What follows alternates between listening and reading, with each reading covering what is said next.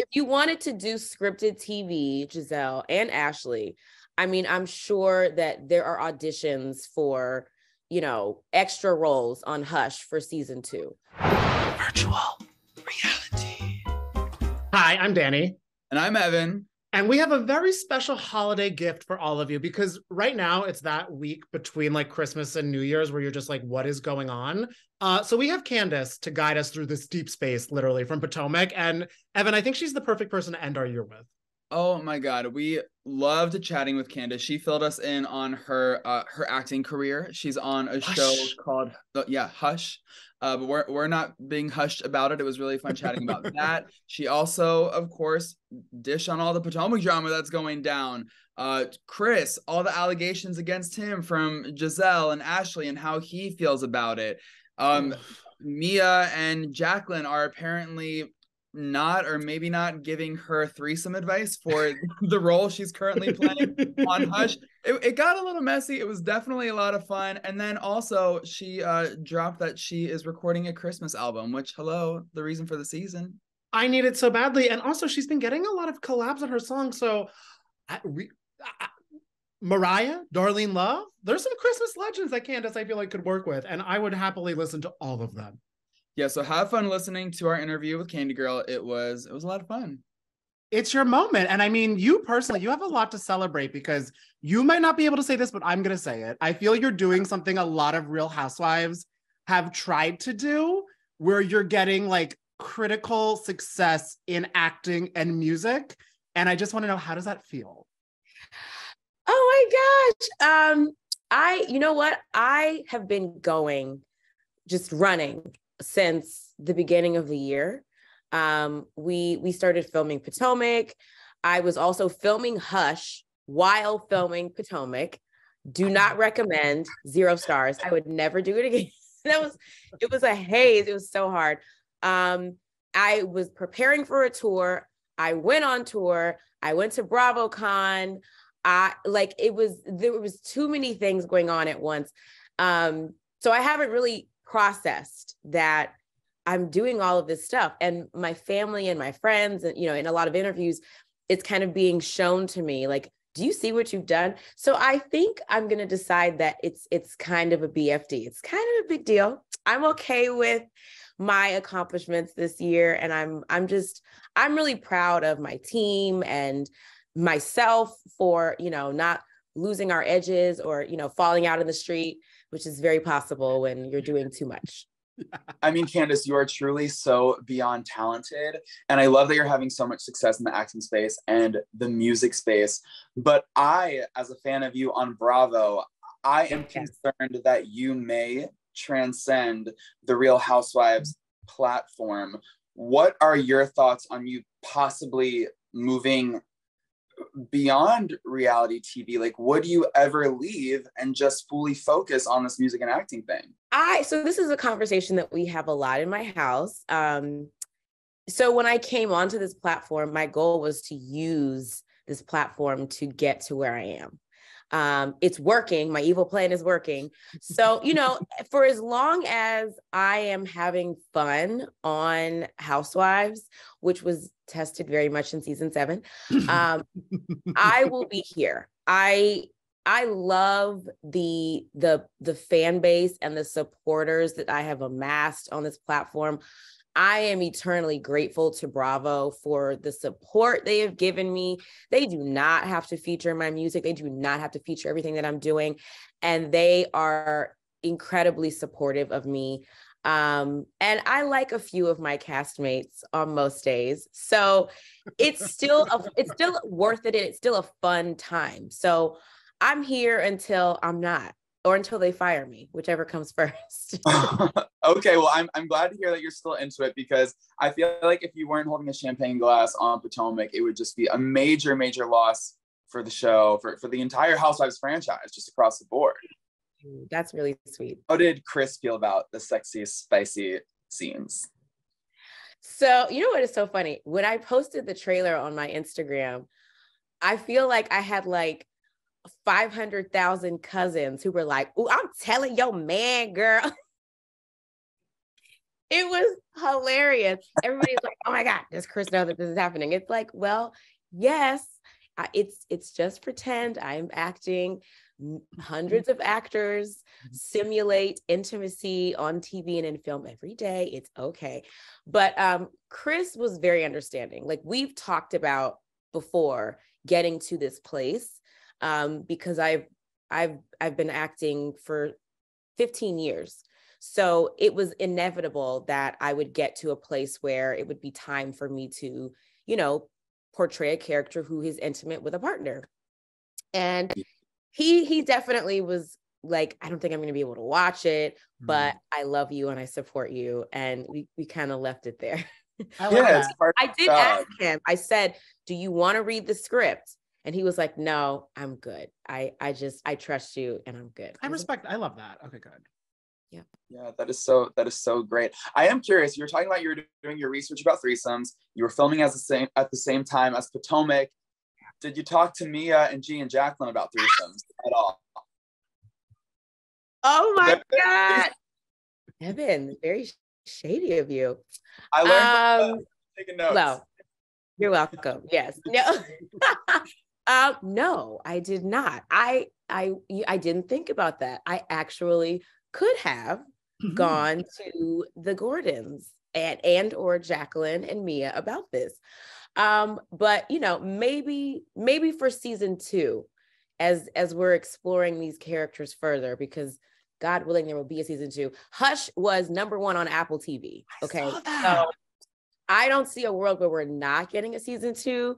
But AMC, pretty please, give us a season 2. And then, yes, I would happily explore real life experiences with the Gordons. Oh, okay. You're like, I'll be watching I'm not going to get in it, but I'll be watching. Yeah, from afar, from over there, from the compass. Yeah. I hope that means that, so do you and Jacqueline, do you start to talk to her a little bit more? Are you guys getting better? Because I know last episode, I did die at Mia's representative, but she seems like a nice girl who's just kind of stuck behind Mia.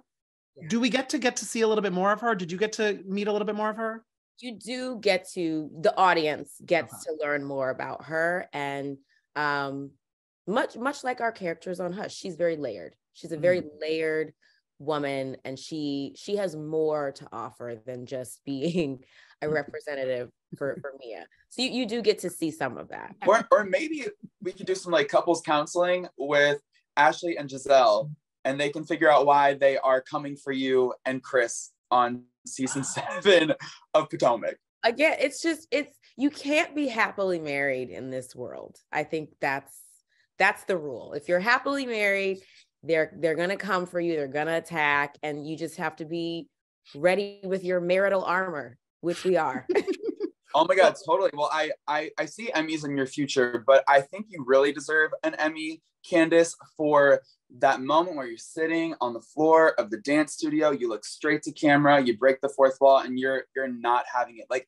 I got chills, and I applaud you for just telling everybody what was up. Take me through your mental state in that moment and why you decided to not give into Neck Girls games. It was I didn't plan it. It just kind of happened. As I'm sitting there, when Gizelle starts talking, I don't know what she's going to talk to me about. I have no idea. And as she starts to unravel this rehearsed Broadway show that sold 2 tickets, I'm just in my mind, I'm like, what is happening? What's going on? What are we doing? And maybe it's the Sagittarius in me. I cannot fake it in any way. I can't fake it. So I had to cut. This is a scene. This is not a real moment, and we're gonna cut. Because I gotta go. If I sit here any longer, I'm going to eat my shoe, and I can't allow bad acting to happen on my watch. As the actress, yeah, you're like, she would not get a call back. Yeah. If you wanted to do scripted TV, Gizelle and Ashley, I'm sure that there are auditions for, extra roles on Hush for season 2. But if you want to watch scripted TV, Hush premieres every Thursday on all Black TV. That's scripted television. Potomac Housewives on Bravo TV is supposed to be our real lives. So if you don't have a real life situation to offer, find a seat or the unemployment line. That's where you should go. And I thought Chris was a really surprising target, because Chris is a man who I don't know him. But from watching him, I would trust him with my life. I would trust him to keep me fed. I would trust that nothing shady would happen if we happen to be hanging out backstage at a reunion. Like, how is he doing today? Is he okay? He's better now. He was in not well, as Dorinda would say, not well, bitch. He was not well for quite a while. It was a mind F for him to have this picture painted of him, because that's what Gizelle did. She painted a picture of him that didn't belong to him. She created a narrative that was completely false and damaging and hurtful. And for as many people that did not believe it, and we were blown away at the number of messages and just comments of people that were calling BS and saying that they didn't believe it. But, there's always that 0.5% that says, oh, he did it, or, whatever they say. And then there are headlines that will live, on the internet that insinuate that my husband is a predator. And you can't undo that. And that's why it's so damaging for people to be able to make things up. It's hurtful. And that's why he was very, yeah. Oh, and as anybody, like, it's insane to have happened to you. And that's why I love seeing you and Dr. Wendy really getting like so much closer, because she went through not exactly this, but a similar situation with the similar people last year when it was coming for her husband. And I mean, last season, no offense to you, I was watching Dr. Wendy, like, I want this couple, I want this family. Like, her family just seems so perfect and so great. And it seems like she's been really helpful with you through all of this. And have you guys been kind of in touch, obviously, while the episodes are airing, but kind of like offering support? Like, is she giving you tips? Like, as someone who dealt with this last year. Yeah. So we talk pretty often. She'll call or I'll call or we'll text. I had not watched the episode with the drink throw for quite some time, because I just been traveling a lot. And when I finally sat down to watch it, I was so in just awe of what I was watching. I called her immediately, like, bitch, what? Like, what is this? So we've definitely been in conversation, just kind of marveling at how crazy everything has been. Does it make do you process the speaker of it all differently? Because as a viewer, I thought, okay, maybe she's extra triggered because she thought she was grouped in with those hoes after she had defended Chris. Like, does that recontextualize it for you at all? No, because Robin's not an idiot. Okay. Yeah. Anyone, I mean, the audience, when they saw the clip in context of Robin and the speaker, so many of them said, well, we knew who you were talking about. And it's like, if I thought for a second that my friend was talking about me, I'm going to go to my friend and say, excuse me, bitch, you talking about me? Yeah. Okay, just check in. I didn't think you were, but I wanted to make sure. That's what a friend does. And that's not what I got from who I thought was my friend. Because I'm sure you could put some reasonably shady episodes on a speaker and get people a little upset too. I could put some clips from the season on a speaker. Some moments where I'm not present and they're talking to their leaders, and you wouldn't know that we're friends the way that they're talking to them.